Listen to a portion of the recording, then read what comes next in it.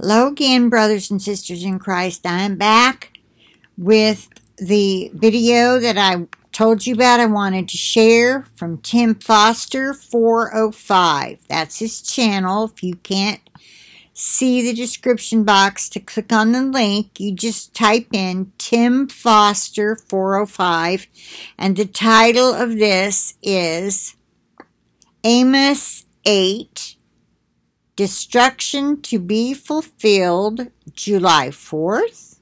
Question mark. Okay, now I don't know why that just popped up. I got a new email, so the email pops up. Anyway, he's just throwing out some speculations and admits in the beginning, well, he says in the beginning, he's been studying Amos 8 for 5 years trying to figure it out.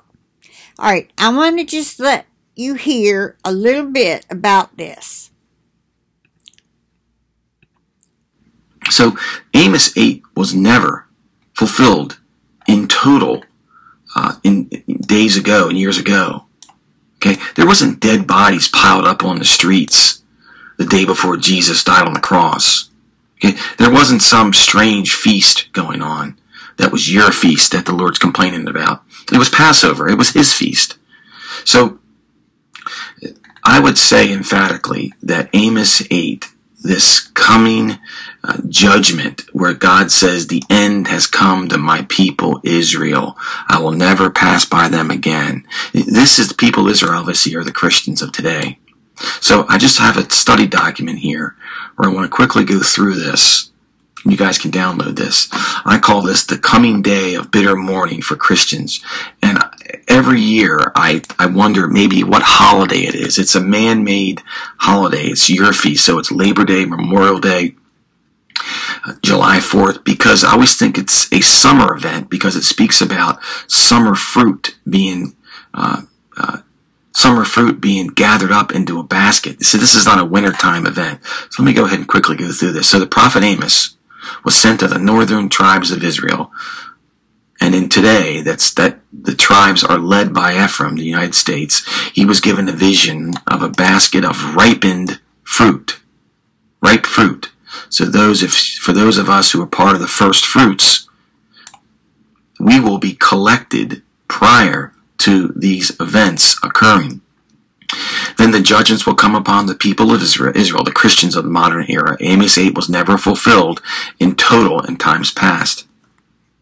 Since this chapter refers to your feast, this is not a Leviticus 23 feast. This must be a feast, a gathering, a celebration, a holiday outside of God's appointed lists, since it occurs when the fruit is ripe, which would be early or late summer sometime. To me, I am guessing right now, I'm just speculating that it could be pointing to the July 4th holiday, which this year occurs over a weekend. Therefore, the first fruits will be gathered before July 4th. Speculation. Okay, so let's go ahead and jump into it. This is what the Lord showed me, says the prophet Amos. Behold, a basket of fruit. Now that's Strong's 7019. The definition for that fruit is to awake. So why would there be fruit that its main definition is to awake, like awakened? Remember, Jesus says, stay awake.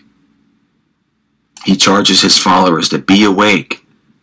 And let me add, how many people will that wake up? People that have said there's no pre-tribulation rapture. Well, yes, I think we're going through some tribulation now, but it is not the great tribulation. They somehow think there's no rapture. That is our promise. That is a blessed hope that we be snatched up, caught up, harpazoed in the Greek. Okay, let me continue. Do not sleep. So this fruit was fruit that was awakened. It's also summer fruit, and it's also ripened fruit. The bride has made herself ready. That's who this is. This basket of fruit is a collected basket of the awakened bride who's made herself ready. Okay, I'm going to end it there. This is only total of 8 minutes and 48 seconds. He's saying it's called Amos 8, Destruction to be Fulfilled, July 4th. See, we will be spared total destruction. What kind of destruction? I don't know. He claims it's a speculation now. But it makes a lot of sense. So I will put the information in the description box if you want to click on the link and listen to the whole thing, because there's some in the beginning, and then of course half more than half from what I only played a couple minutes, I think. Okay, so I will end it there. And this is probably all I'll do for today, because this is the most I've made in a day in a long while. And I want to say thank you to the subscribers who sent these. And thank you for those who have stopped sending so many, because I can't share. I might have missed this, deleting some, because I have to, when I get too many, I have to delete some. And then I might miss something, and I hate that. So I appreciate those who sent this information to me, and it was definitely worth sharing. And I pray that this blesses you and renews your hope that maybe it is soon. It could be. I keep thinking July, maybe July. What other feasts where people gather summer fruit? I think of watermelon. You always see ripened watermelon at July 4th festivals.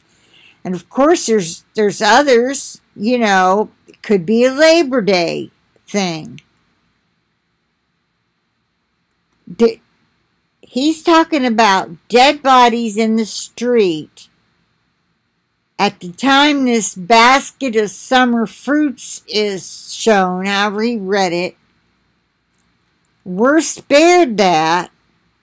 So what if it is July 17th?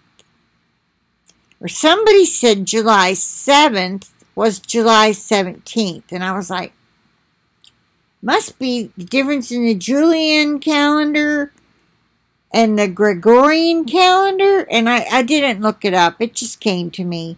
But anyway, whatever day it is, let's just all stay ready and hopeful, and that, like as if it could happen today, because it could. We just don't know. We don't know when our Lord is coming, but we are admonished to stay ready, lest you be found sleeping, and I come upon you as a thief in the night, the Lord said. So we can't relax and just live like every day, like the future's going to come. And we know we're in the season. We are in the season, and it's going to happen any day. We just have to have that hopeful attitude. It'll be any day. It'll be any day. Okay? All right. I'm going to plead the blood of Jesus over this one too. And I pray that it goes up. I plead the blood of Jesus over myself, my computer, my internet connection, and over each and every one of you. Boy, you got the blood of Jesus poured over you 4 times already, if you watched them all. But I mean that when I say that. And I do it every night as well. So y'all get the blood of Jesus poured over you when you watch my videos. I plead that. I plead the blood of Jesus over each and every one of you, and all your devices and your internet connections, so we can stay connected until we're out of here. Okay? All right. So with that, I'll say bye for now. I'll talk to you later. Probably tomorrow, but who knows what the Lord will send my way. All right, bye for now. Talk to you later.